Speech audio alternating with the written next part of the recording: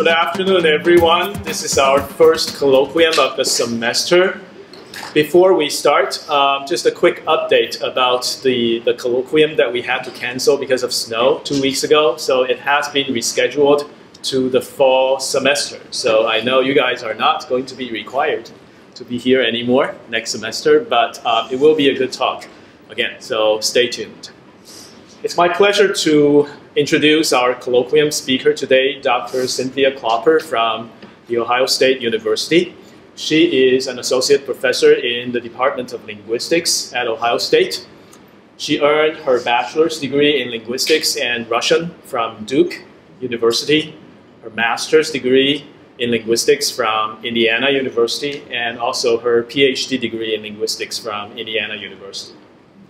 After she finished her PhD, she won a prestigious postdoc award from the National Institutes of Health to work on her postdoctoral research at Northwestern University before she went to Ohio State as an assistant professor. I have to use my cheat sheet after all. Dr. Clopper has published extensively in the general areas of psycholinguistics and phonetics. Her particular interest is on the topic of dialect variation, the effect of dialect variation on speech production and perception, and that's what we are going to hear about today. And because of her good thematic focused research program, her research now is being supported by another prestigious grant from the National Science Foundation.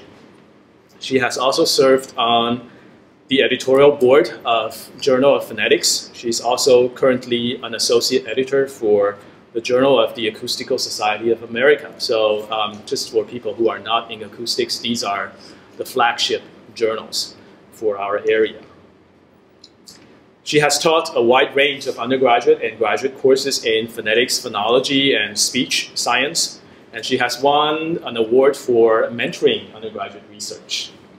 And I have also learned from her website that she enjoys travel when she's not doing linguistics, and she's a college basketball junkie. So maybe we can get an update about Duke basketball from this talk as well. So let's welcome Dr. Clopper.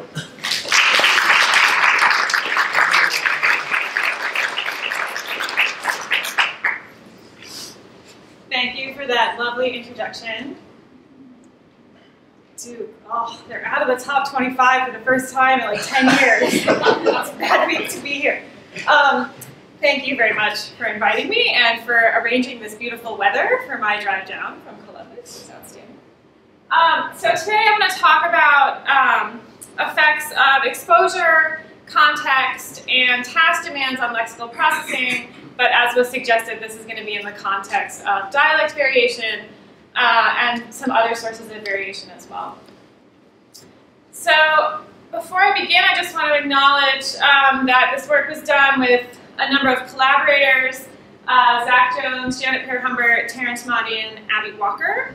And it was also supported by both undergraduate and graduate research assistants in my lab, who are all listed here, and supported by a grant from the National Science Foundation. All right.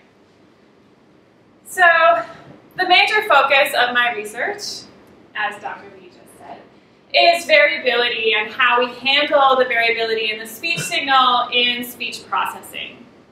So we know that the speech signal is highly variable, and this variability comes from numerous sources. So there are both linguistic sources of variability, things like phonological context, so sounds affect the realization of each other.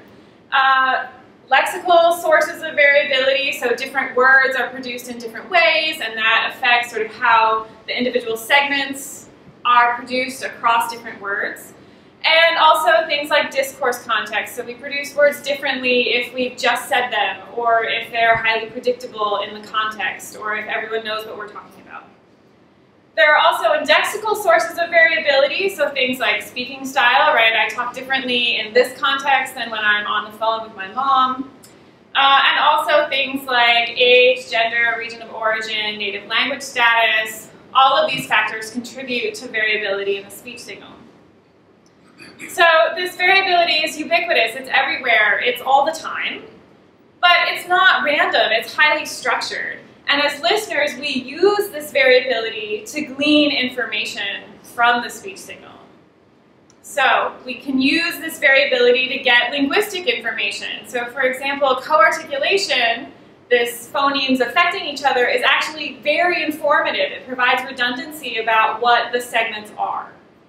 And the variability that's due to things like lexical properties or discourse context help us figure out what the words are, what the meanings are, how the words fit into the meaningful context of the discussion.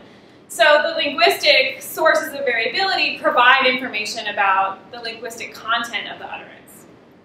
Similarly, the indexical sources of variability provide information about the speaker. So who the speaker is, how old they are, where they're from, right? And as listeners, we use that information to make decisions about who we're talking to. So this variability is helpful, but it's also problematic, right?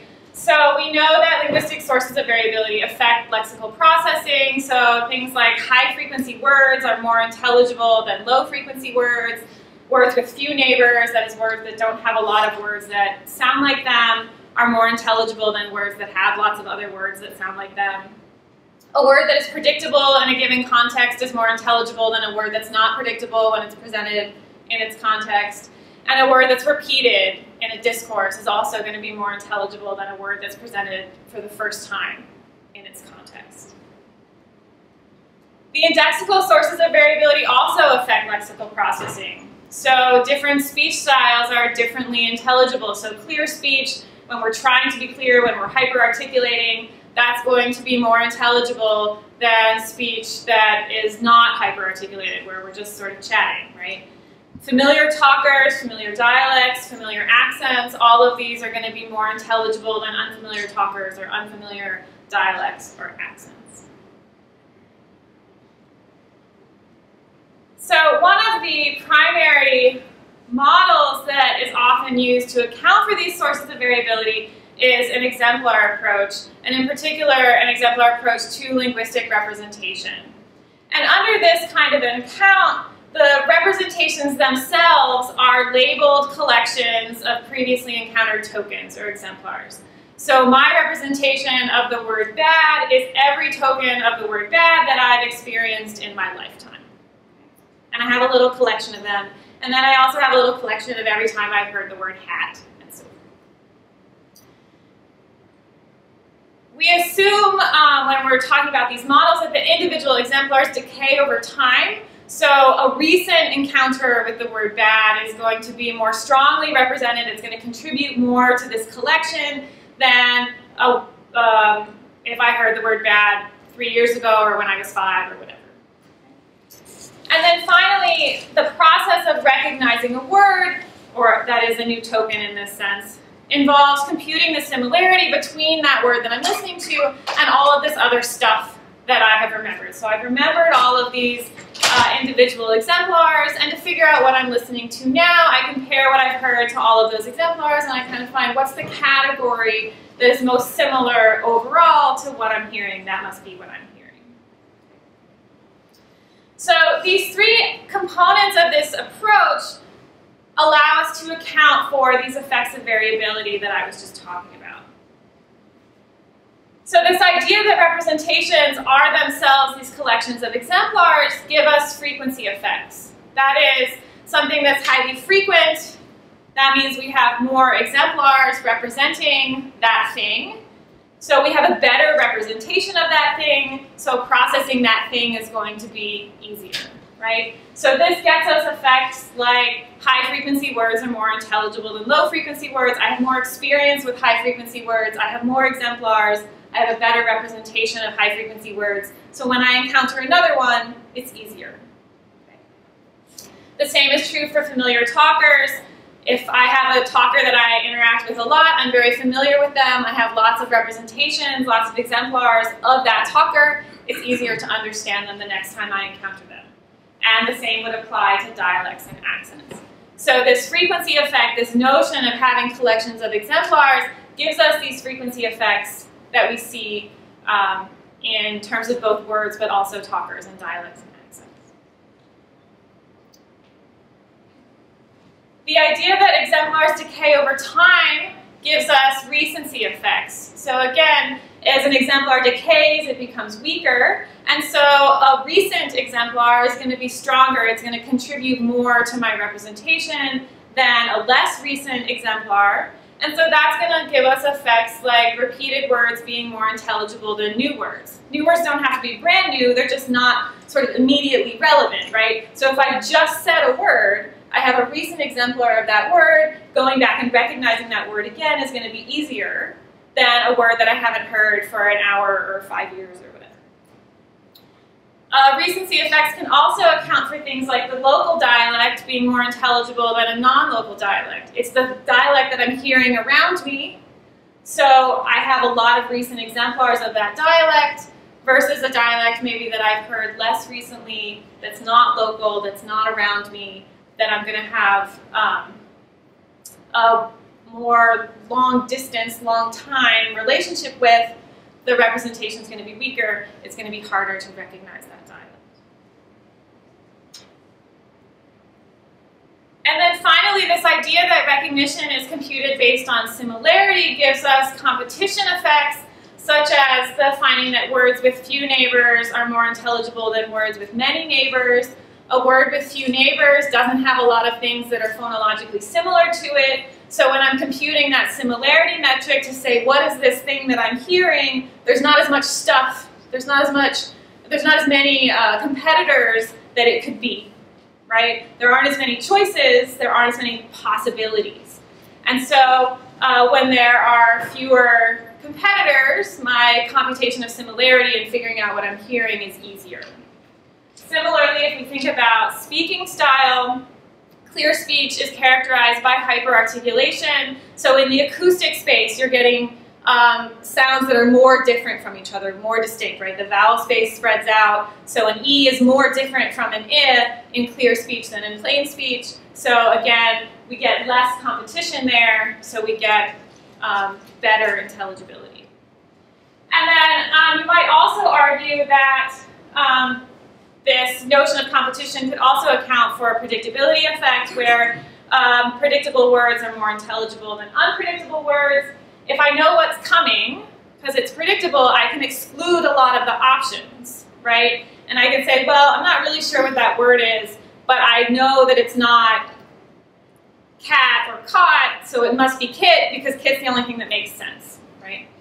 Note that this requires sort of another mechanism of being able to say there's stuff that I'm going to exclude from my computation of similarity. There's stuff that I'm going to ignore in trying to figure out what I'm saying, right? So it doesn't derive directly from this notion of recognition being computed based on similarity. It does require an additional mechanism of being able to select which of the things I'm even going to consider to start with. And we're going to come back to that.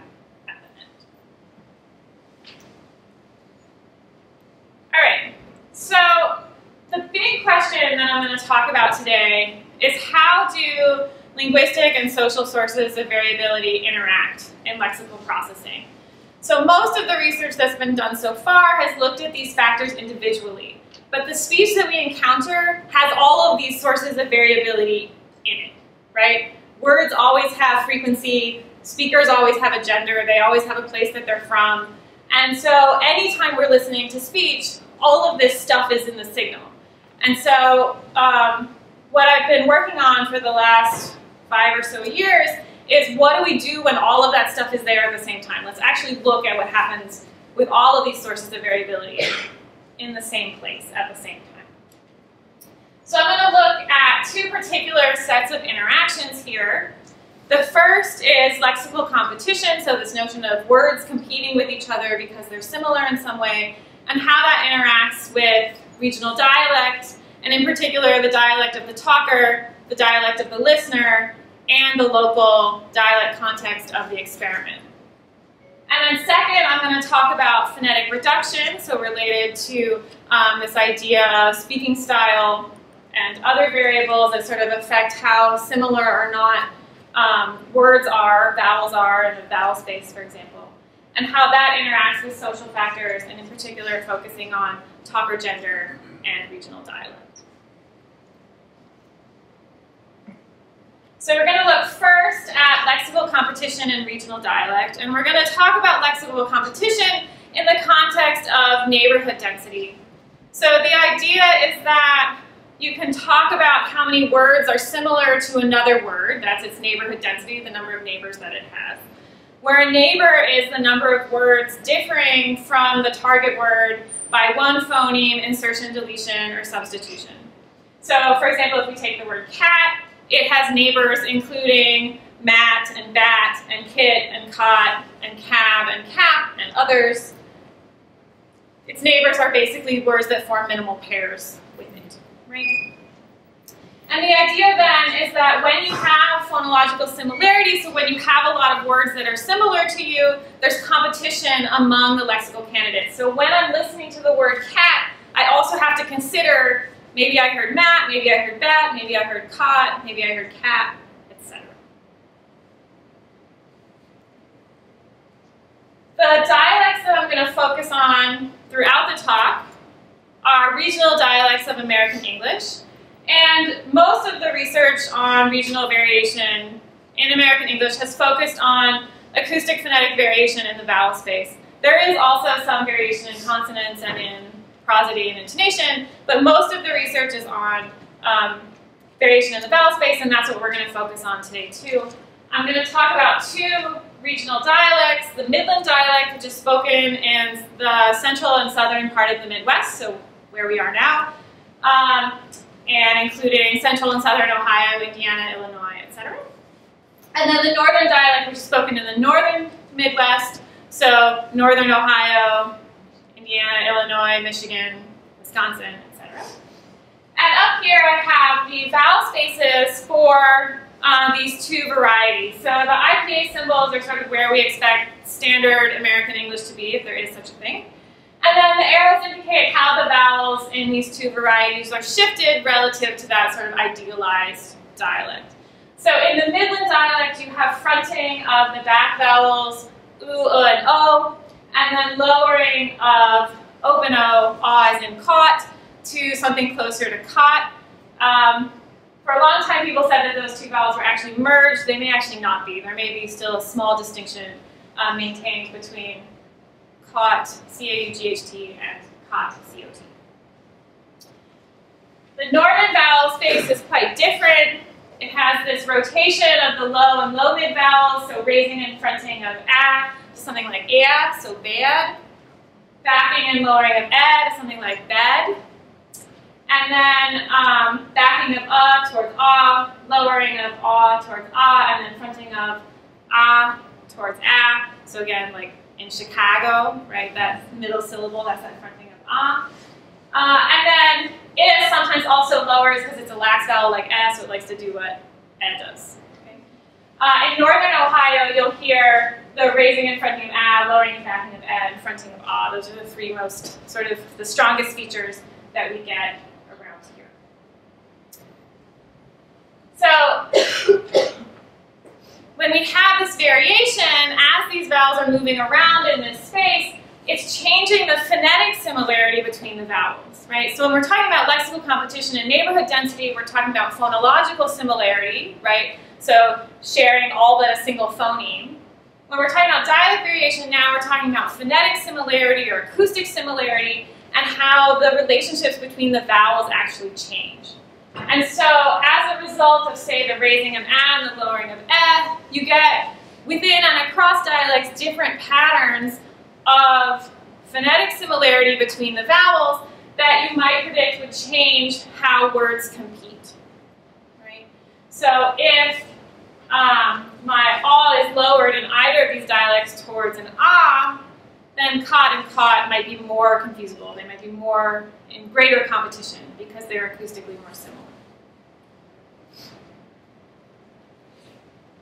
So we're going to look at how dialect variation impacts lexical competition in word recognition and in encoding in two experiments, in a cross-modal priming experiment and then in a recognition memory experiment.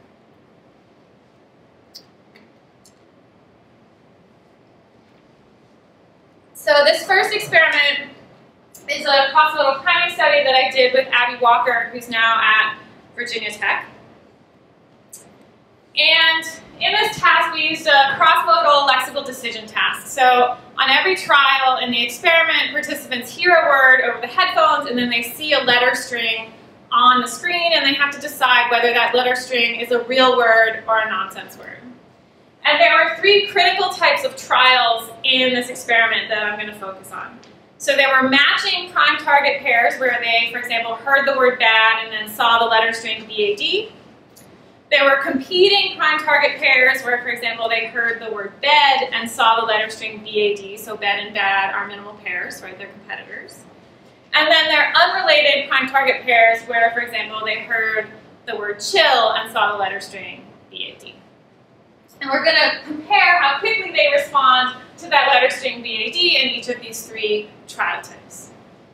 To get at this question about dialect variation and its role in this notion of competition, the primes, the auditory primes, were produced by speakers from the Midland and Northern dialect regions with these different vowel systems.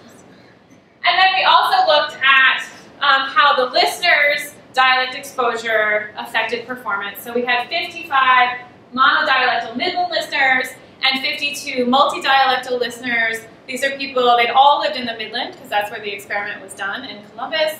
But most of these multidialectal listeners had also lived in the North, most but not all. Okay. All right, so the first thing that we looked at here was how much having a matching prime and target facilitates responses. So on the y-axis here we have facilitation, so this is the difference in response time between these matching prime-target pairs, bad, bad, and the unrelated prime-target pairs, so chill, bad. And these are negative, so it's faster response times when the prime and target match. Okay? On the left, we have the monodialectal listeners, and on the right, we have the multidialectal listeners, and then the colors are two different kinds of trials. So in the orange, we have trials like bad, bad, so they hear bad and they see BAD, where the word bad itself has a competitor like bed. Okay. And then in the purple, we have words that we're calling no competitors because they don't have this kind of minimal pair. So this is a word like calf, so they hear the word calf and then they see C-A-L-F. Calf doesn't have a minimal pair competitor with right? Calf is not a real word. So what we find is that there's more facilitation overall for the monodialectal listeners on the left than the multidialectal listeners on the right. There's also more facilitation for the no competitor words, so the words that don't have this competitor, than for the words that do. But that difference between the no competitor case and the competitor case is much larger for the monodialectal listeners than the multidialectal.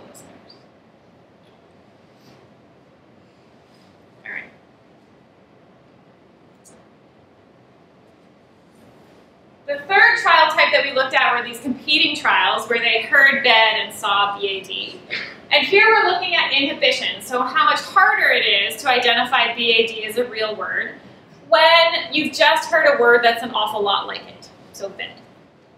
So again, on the y-axis, we have the difference between their reaction times in this competitor condition, so the bed-bad case, versus the unrelated trial type, so chill-bad.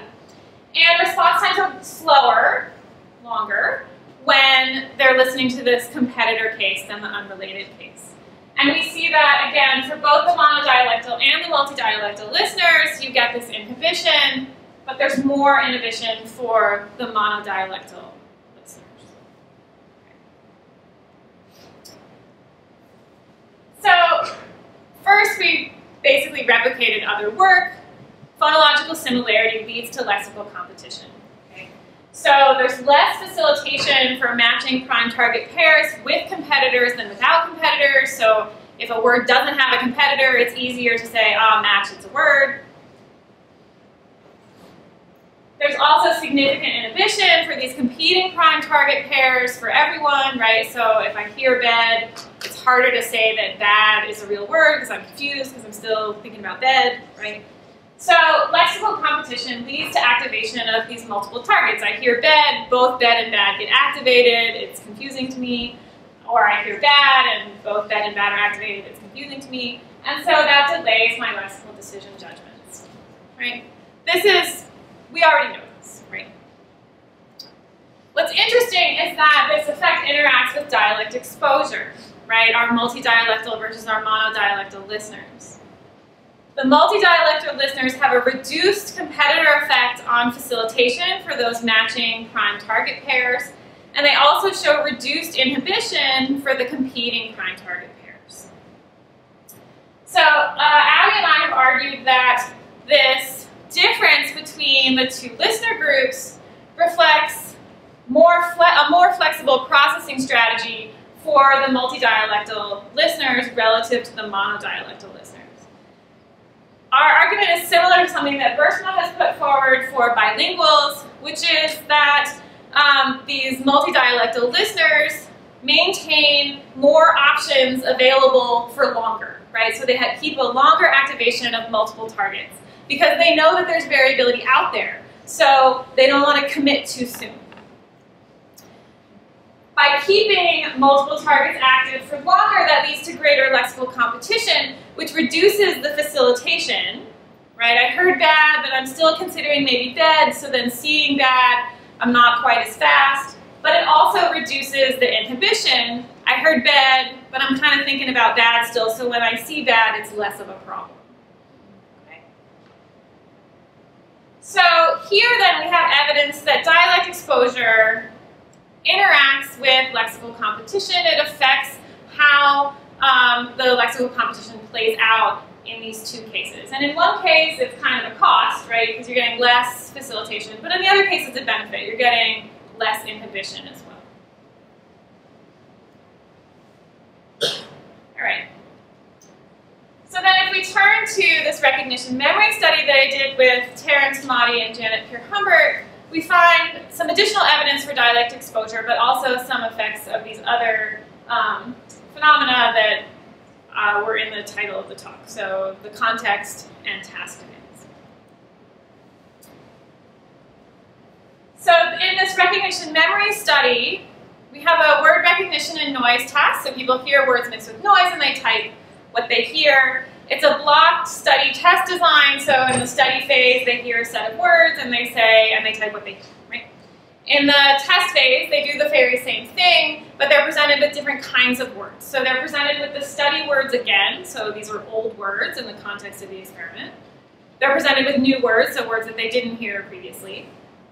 And then so that we can get at this question about lexical competition, they're also presented with minimally paired words. So for example, they might have heard bad in the study phase, and now they get bed in the test phase. And as in the previous experiment, the words are produced by Midland and Northern talkers, and our listeners vary in their dialect exposure. Here we have 22 Midland listeners and 20 Northern listeners. The experiment is again conducted in the Midland region, so these Northern listeners really have exposure to multiple dialects, to both the Midland and the North. So the first phenomenon that we looked at with these data is a repetition benefit. So this is how much your accuracy improves in the test phase relative to the study phase as a function of having heard the words already. Okay? So these are different scores here, improvement in accuracy in the test phase relative to the study phase, right? So I already heard all of these words, and now how much better am I when I hear them the second time? We had 3 different trial types for these previously studied words. They could either be repeated in the test phase by the same talker, by a different talker from the same dialect, or by a different talker from the other dialect. And then again, we've got the talkers producing these words are from 2 different regions, so the yellow is Midland and the purple is North. So what we see then is a significant repetition benefit, that is, you're more accurate when you've heard the words before. For the same talker Midland trials, so they heard the word in the study phase and the test phase by the same Midland speaker. For the Midland different talker trials, so they heard the same word in the study and test phases by 2 talkers from the Midland dialect. And then in the different dialect trials for the northern talkers. So these are words that they heard in the study phase from the Midland talker, and then in the test phase from a northern talker. And in the other three conditions, we don't see any repetition benefits. Like they didn't hear the word at all. It doesn't help. So what this means then is that in the three conditions where they heard the word in the study phase by a talker from the Midland dialect, they get a repetition benefit. Priming, basically. They remember, it's helpful to have heard it before, right? But if the word was produced in the study phase by a northern talker, there's no benefit to that. They don't get any better.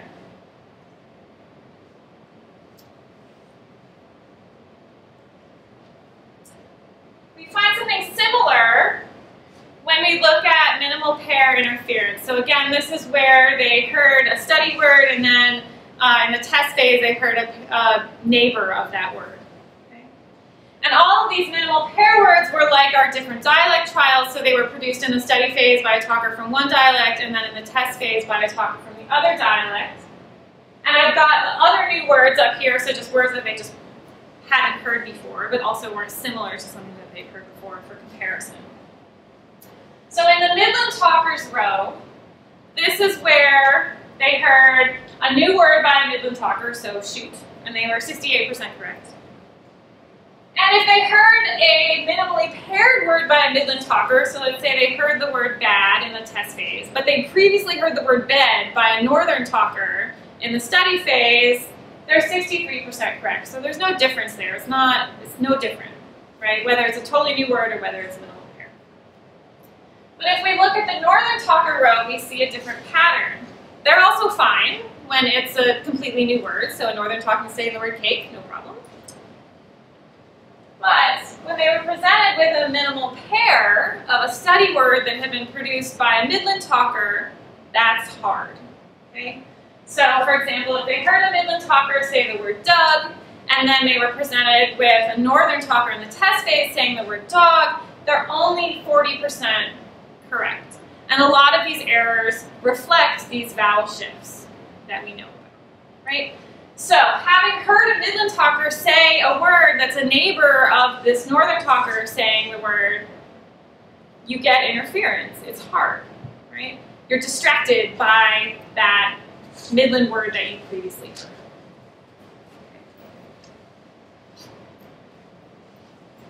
So, taken together, these two sets of results, the repetition benefit and the minimal pair interference, suggest that the Midland tokens are encoded more strongly during the study phase than the northern tokens for both listener groups. So I didn't show you the data separately here by listener group, but there are no differences.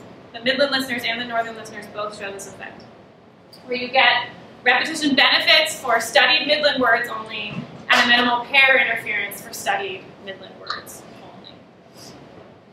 So what this suggests is that the local dialect context, remember the experiment was conducted in the Midland region, is shaping lexical encoding. And in particular, it suggests that the non-local dialect, this northern dialect, is exhibiting greater competition, both from study to test, in the case of the minimal pair interference, but perhaps also even in the initial recognition phase during the study part of the task.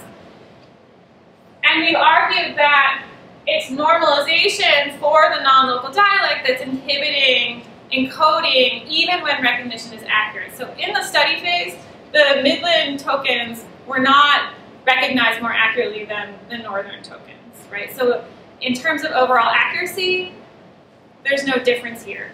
It's what happens after the words get recognized in the study phase.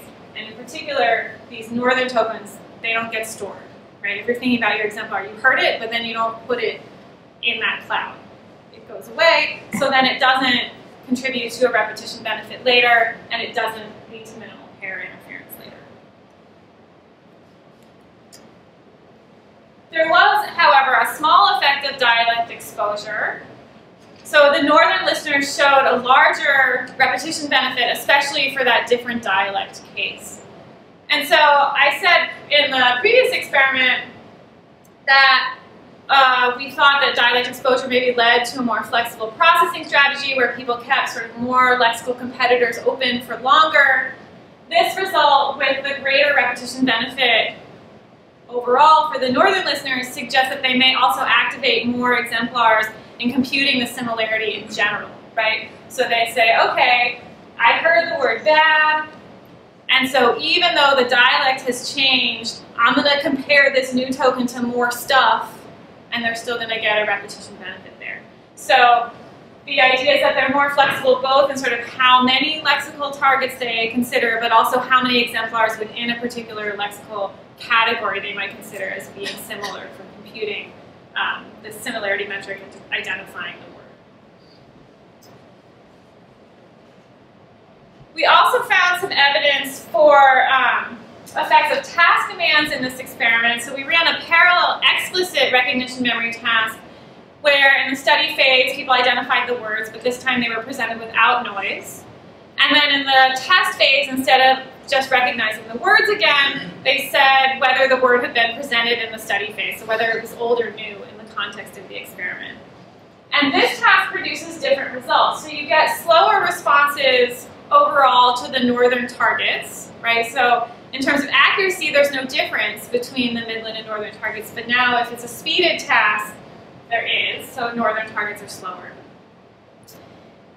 And there's no repetition benefit or minimal pair interference differences between the two dialects in this task where the study phase was presented without noise. So what this suggests is that task demands impact the magnitude of the dialect effects. And this is similar to what Goldinger, McLennan, and Luce and others have said about how the task affects other kinds of indexical effects on processing. So with respect to overall task difficulty here, sort of operationalized as whether or not there's noise. If the task is easier, that is, if there's no noise, in the study phase, you get encoding of both the Midland and the northern targets. There's no problem there. Normalization isn't hard enough when there's not also noise on top of the signal. But also whether or not responses are speeded impacts performance. So if responses aren't speeded, we don't see any differences in accuracy. When they are speeded, these differences emerge in the speed, right, in the response times. So by manipulating sort of how difficult the task is and the nature of that difficulty, noise versus not, speeded versus not, we can get different effects to pop out. All right, so then the question for this part here was how does dialect variation impact lexical competition and word recognition and encoding? And what we find is that the interactions here reflect more than just there's dialect and there's lexical competition, right? So the dialect exposure of the listeners matters, right? More exposure leads to more lexical competition, but that actually has different effects, right? So there's less immediate facilitation, less immediate inhibition, but also in the second experiment, more repetition benefits over the long term. The local dialect context also matters in reducing lexical competition so that we see stronger encoding of the local dialect regardless of where the listeners are from. And then task demands matter in that task difficulty and sort of how that task difficulty is realized, whether it's speed or noise, enhance these effects of exposure and local dialect context on lexical competition.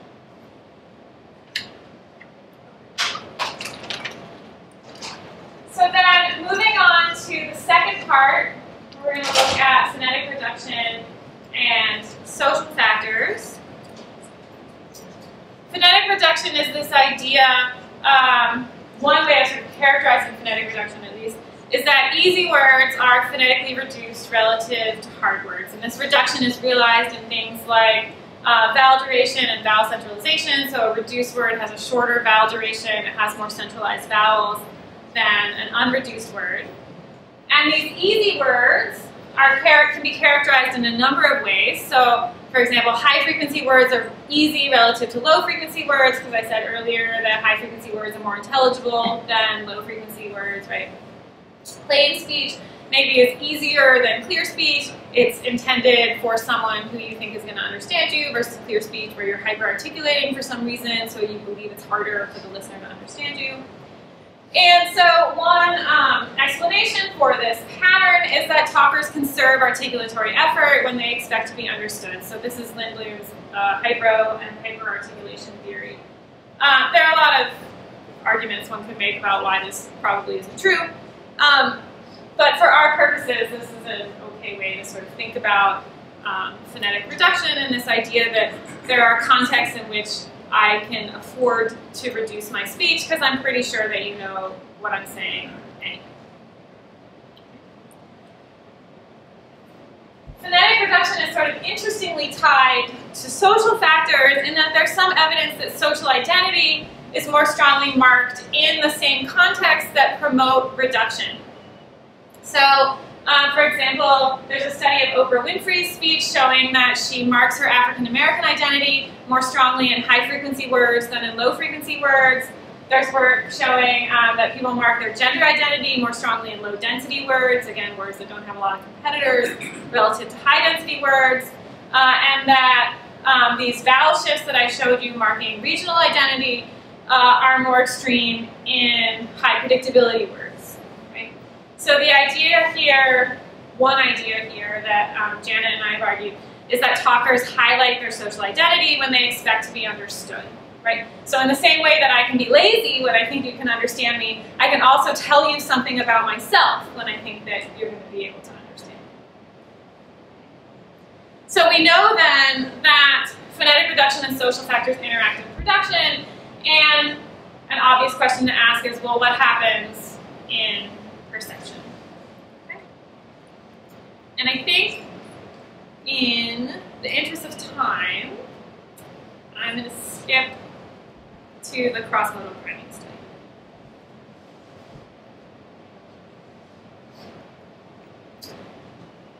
So this is work that I'm doing with my current graduate student, Zach Jones. And the design here is very similar to the first experiment that I talked about. So it's cross-modal with lexical decision. You hear a word, you see a letter string, and you decide whether the letter string is a real word or a nonsense word. And here we've got two critical types of trials, the matching prime-target pairs, bad, bad, and the unrelated prime-target pairs, chill, bad. And the primes here were extracted from read short stories that varied, the words varied in frequency and neighborhood density and predictability and whether they were the first mention or the second mention, and also speaking style, clear versus plain speech, and we also have male and female speakers and Midland and Northern speakers. And I'm going to focus just on the frequency of the word and the speaking style and the gender in this experiment. And we have listeners who vary in their dialect exposure. So here we have 37 Midland listeners, 24 Northern listeners, and then 23 multi-dialectal listeners. So these are people who lived in 2 or more places that were not just the Northern and the Midland. Again, the experiment was conducted in the Midland.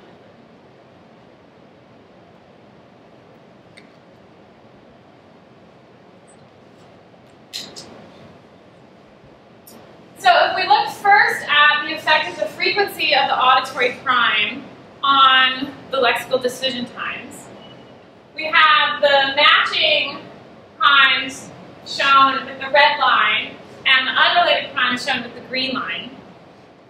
And what we see is that for the matching primes, as frequency increases, response times get faster. That's not surprising, right? High frequency words are easier than low frequency words. What's interesting is that our acoustic analysis shows that those high frequency words are in fact shorter and more reduced than the low frequency words, right? So the frequency of the word overrides, the sort of easiness of understanding high frequency words overrides that phonetic reduction effect.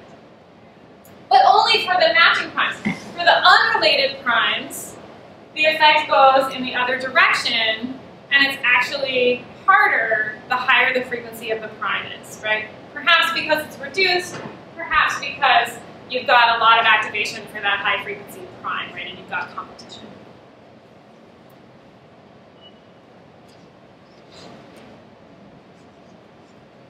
Speaking style is another way of kind of thinking about this notion of reduction, right? Clear speech is going to be hyper-articulated, less reduced relative to plain speech. And here we find an interaction with talk or gender. So on the right, we've got our matching primes again. And you can see the pattern that we saw from the first experiment, that the matching primes are faster than the unrelated primes. So you've got priming overall, right? But if we look just at our matching primes, we also see a pattern here where responses are slower following a plain speech prime relative to a clear speech prime. That would be consistent with reduction, right? The plain speech primes are reduced, and so they provide less facilitation. They're harder to recognize, and so you get slower responses even when it matches relative to these hyper-articulated clear primes in green. If we look at the unrelated primes, we see a different pattern where it's only for the male speakers on the right that there's this style effect. So it's only for the male speakers that the plain primes slow down responses relative to the clear primes.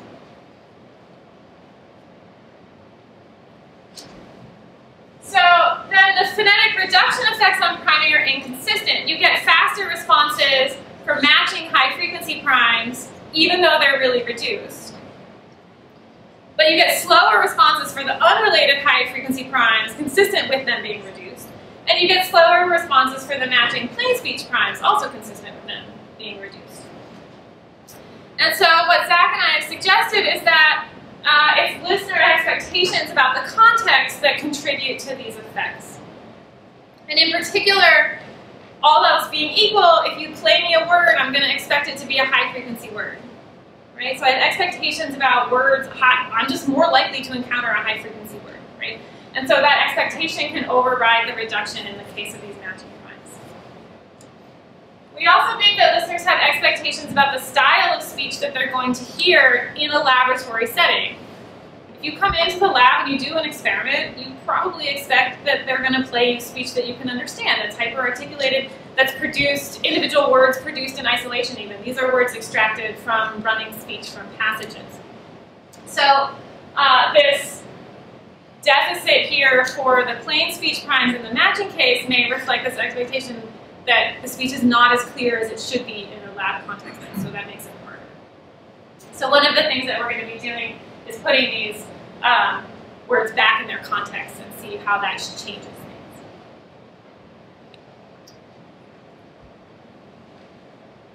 But there's also this interaction between gender and style for the unrelated primes, where you get the slower responses overall for the unrelated male plain speech primes.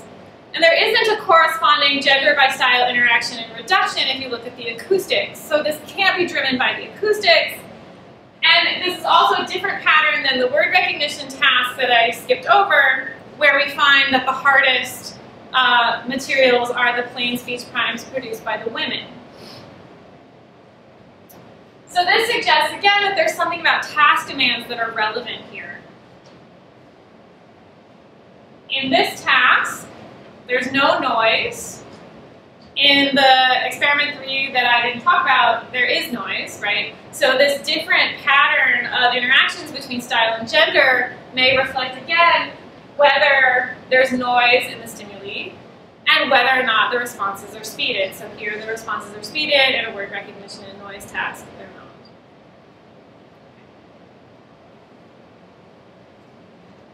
So how do phonetic reduction and social factors interact in lexical processing? Again, there are interactions, but they're mediated by these other factors. So experimental context, in particular, perhaps the expectations about the stimulus materials, about what you expect to hear in a context like an experiment, such as whether or not they're going to be reduced or what the local dialect is.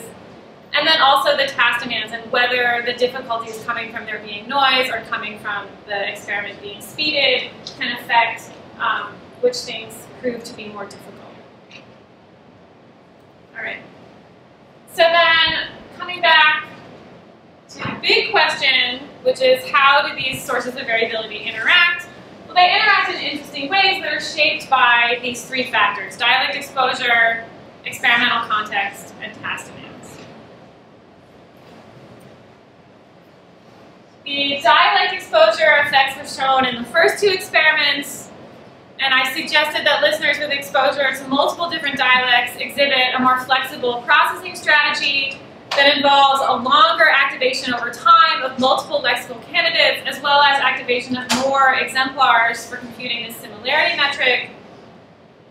Overall, this is leading to greater lexical competition that has both costs and benefits. So it reduces immediate facilitation, but it also reduces immediate inhibition, and it enhances the long-distance repetition benefit. So overall, the benefits outweigh the costs. This is actually a reasonable strategy for someone with exposure to variability to adopt, right? To keep their options open longer.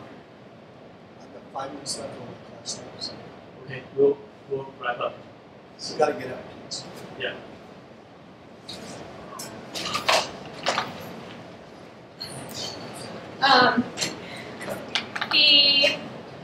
With respect to experimental context, the listener expectations about what they're going to hear impacts processing, and the results suggest that the stimulus materials will be high frequency, produced in the local dialect, and hyper-articulated.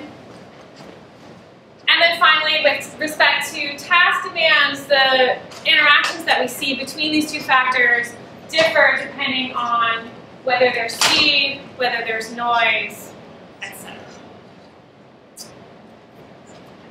So, the take-home message is that the speech signal is highly variable. This variability is structured and informative, but it also significantly impacts the speed and accuracy of lexical processing, and the impact of this variability is further affected by exposure, by context, and by task demands.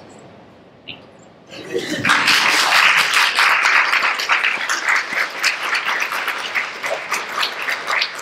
Thank you very much. And unfortunately, we don't have this room anymore, so we'll have to wrap this up. So we can carry on with our conversation outside, or feel free to ask questions. Thank you so much.